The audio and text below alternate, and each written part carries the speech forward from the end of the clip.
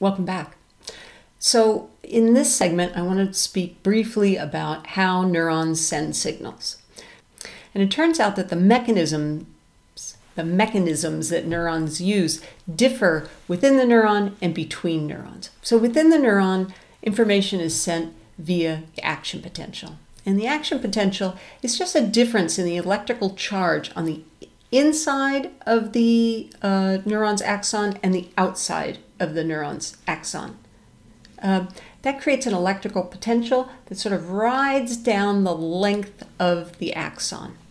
And it's created by ions, sodium and potassium ions, moving in and out of the membrane of the axon.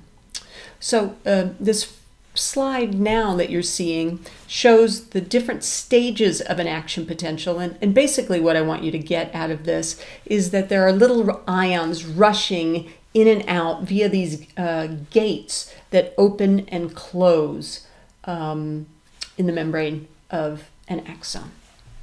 So when the axon's not doing anything, it turns out that it has that action potentials have a potential that's negative. It's negative minus 70 millivolts. So neurons just hanging around. Then the cell body decides to fire an action potential. So the action potential comes down, starts down the length of the axon, and what happens? Well, the axon becomes depolarized, which means it's not so negative anymore. In fact, it becomes positive, goes up to positive 40 millivolts. And that positivity comes from positive sodium ions rushing in to change the membrane potential. So you've got the electrical, what was negative becomes positive, and then the signal passes on, and then what happens? Well, the signal, the membrane becomes repolarized, or it becomes negative again. And that happens when positive potassium ions leave the membrane. That happens when positive potassium ions leave the membrane. So started out negative, went positive, now it's going back negative. And in fact, it goes so negative that you see in the next slide that it reaches a state of hyperpolarization, becomes even more negative. The axon cannot, or the cell body cannot send another action potential during this hyperpolarization. It's like imagine the axon is recovering so that it gets back to its resting state. So here's the thing about action potentials that I want you to understand. The action potential, nothing physically travels. No ions no ions travel down the length of an axon when an action potential is being fired. What happens is just local. You've got positive and negative ions moving around, and that's changing the electrical potential of the membrane of the axon. So the analogy that I like to use is the wave. If you've ever watched a sporting event that occurs in a big coliseum, sometimes when the spectators want to amuse themselves, they'll do a wave. So they'll sequentially raise their hands or stand up and sit down. And so no person actually leaves their seat. They could just stand up and sit down, but that energy gets passed all the way around the Coliseum. So that's an action potential. Scientists like to, or commonly record the electrical activity of the neurons because that's how they think neurons communicate information. And a lot of times you'll see displays like this one with this little line segments. And every time there's a little notch or vertical line segment, that means that the cell that's being recorded has fired an action potential. So when you see a lot of lines, that means you're looking at a neuron that's very, very active. If you see very few lines, then you're looking at a cell that's not particularly active. Okay, that's along the length of an axon. what happens at the end of the axon, in the axon terminal? How is information communicated between neurons? So it turns out that neurons don't actually touch each other. There's a gap between them. It took scientists a long time to figure that out. And that gap we call a synapse. And what happens in the synapse is that information is no longer communicated by an electrical potential, but rather by the movement of chemicals. So what happens when an action potential gets down to the end or axon terminal, neurotransmitters are pushed down to the edge, the very ending point, or the cliff, if you will, of that neuron, and those neurotransmitters are dumped into that gap, that sort of soupy gap. And some of them float around and migrate and come in contact with the downstream neurons, if you will.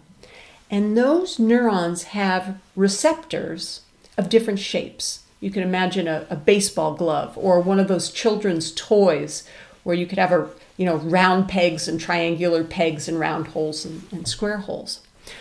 Some of the receptors are shaped so that the neurotransmitter fits in them, and when that occurs, then that dendrite sends a signal to the cell body of that neuron. So the transmission becomes chemical, and it depends on sort of a lock and key mechanism. It depends on spatial compatibility. Now, it turns out there are a lot of different kinds of neurotransmitters, over 100. You don't need to know them for this class, but I just want to talk about some of the fun ones. Well, here's one that's not so fun, but it's important. Dopamine is a profoundly important neurotransmitter. It's used in lots of different parts of the brain, and it's involved in all sorts of things, from Parkinson's disease to schizophrenia to addiction. In Parkinson's disease results from the death of the part of the brain that produces dopamine.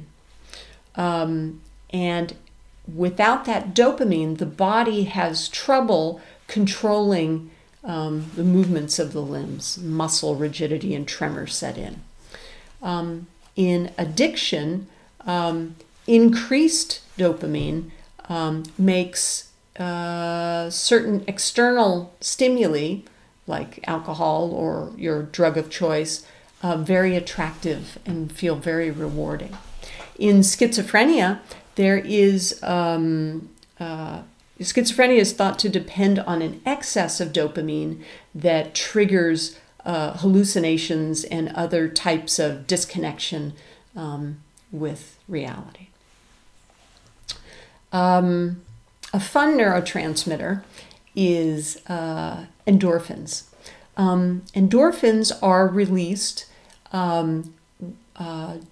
during a runner's high. So if somebody's running a marathon and they just feel like death, and there's a certain point where they hit a wall, and then after that point, if they keep going, if they keep running through the pain, they start to feel good. That's a runner's high. It comes from endorphins. Endorphins are released when you eat your favorite food, maybe chocolate ice cream. You get a rush of pleasure from endorphins. Orgasms involve a rush of endorphins. Laughter is associated with endorphins. So is acupuncture. So endorphins work by blocking another neurotransmitter that's involved in the transmission of information related to pain. So you can think of endorphins as sort of blocking pain signals. Morphine, opiates, fentanyl, these all work on the endorphin system. Since we're in California, where there's legalized marijuana, I'll tell you about a neurotransmitter substance that's, I think, starting to be studied seriously, and those are cannabinoids. And cannabinoids are chemicals that are naturally occurring in your brain. Neurons have receptors that are sensitive to these naturally occurring cannabinoids. Cannabinoids work by inhibiting neurotransmitters. So it sort of slows down neurotransmitter release. And the best known cannabinoid is THC. THC is a psychoactive drug in marijuana, pot. There's also CBD, and there are a number of other cannabinoids that are in the marijuana plant and produced. Some of these other chemicals don't have as much psychoactive activity, at least in terms of intoxication, but researchers are trying to figure out exactly what cannabinoids do. Receptors for cannabinoids can be found all over the body. THC and cannabinoids affect how your perception of pain, and some people use THC to manage pain, THC and CBD. Someone who's used pot might tell you that they get the munchies. Well, it turns out that cannabinoids impact your experience of hunger and mood and even your response times. So there's a quick review of how neurons communicate information within their own neural bodies and to other neural bodies. Come back and we'll talk about the cortex.